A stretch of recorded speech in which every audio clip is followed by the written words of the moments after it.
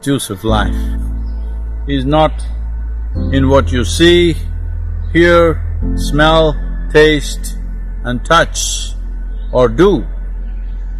It is in the intensity of your attention. Here we are at Isha Institute of Inner Sciences, Tennessee.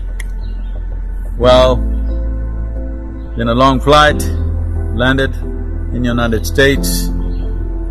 No temperature checks, no insistence of mask, but we wore one anyway. The highways are regular traffic, truck traffic on, cars on, everything on.